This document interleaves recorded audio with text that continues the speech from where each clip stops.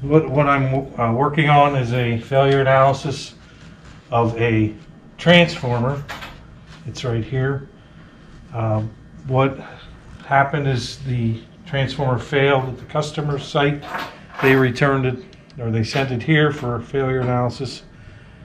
I was able to find the problem. The problem was a capacitor.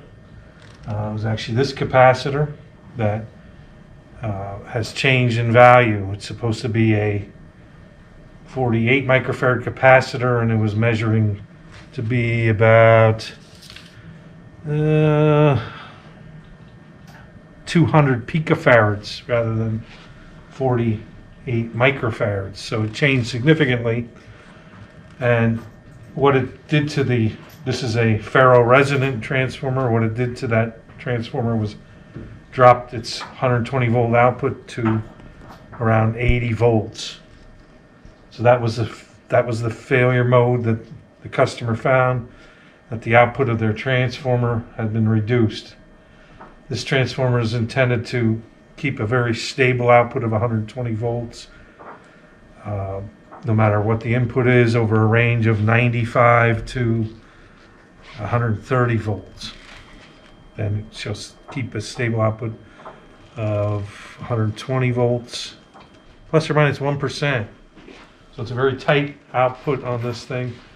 I suspected the capacitor just from experience, and I pulled it out, measured it. As I said, it was way out of tolerance of what it was designed for. So I had another capacitor, and I put it in. It's actually in there now. It's actually down there. And when I replaced this guy, that capacitor worked, or the transformer worked fine. It put out 120 volts. I contacted the manufacturer. They told me that that is a common failure mode in this design, and it is actually a field serviceable part. So they said if I replace that capacitor and the circuit works, that this transformer would be good enough to use again. And so I did already confirm that it works, and what I actually did was I let it run for a week with a load.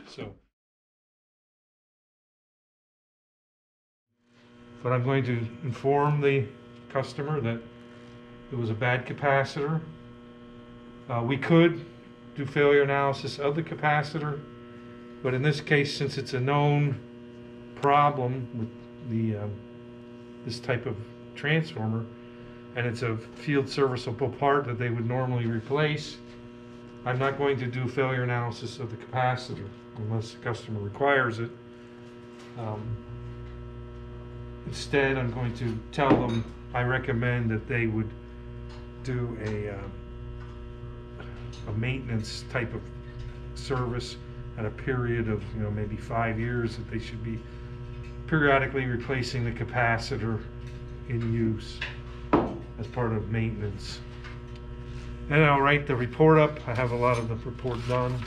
I'll just add this bit of data in to prove that the thing was very stable over the 1 week burn-in. And that's about it.